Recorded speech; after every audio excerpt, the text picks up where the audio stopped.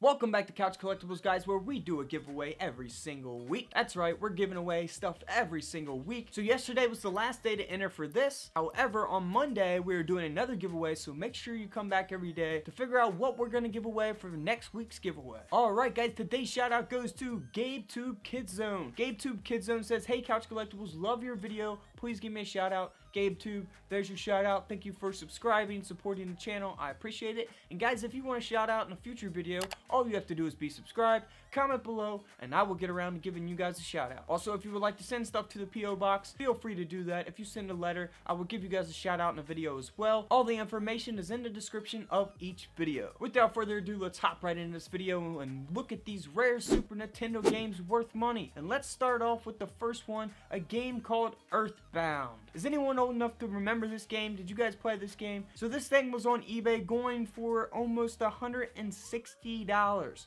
One game, non-packaged. It's just a loose game, and it's getting $160.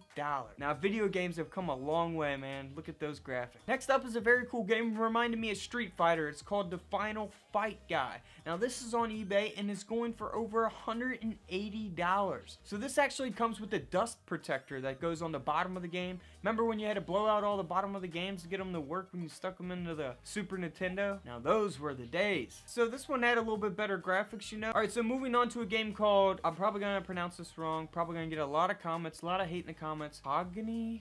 Or Hygiene? Hygiene? I don't know. But you guys see the name there. Hygiene, we'll go with Hygiene. 1992 original game here. Now look, this game is going for over $400. It doesn't have a package or anything. It has a sticker on the front, which, you know, devalues that a little bit. And it has numbers written on the side. If it didn't have those things, it would be going for even more than $400. So keep that in mind. This is a very, very rare game. The 1992 original. Keep an eye out for this at yard sales, garage sales, flea markets, all that stuff. People could be selling these things anywhere, so make sure you keep your eye out for this game. Next up is a game called Harvest Moon. Now this game actually does have the original box with it. You know, it is open, it's not sealed or anything. However, it is going for $300 on eBay. So very, very cool. Harvest Moon. Be on the lookout for this game. Check through your garage, your attic, your basement, your old storage unit, and see if you guys left one of these games behind so you can cash out and make you guys some money. Moving on to Sunset Riders.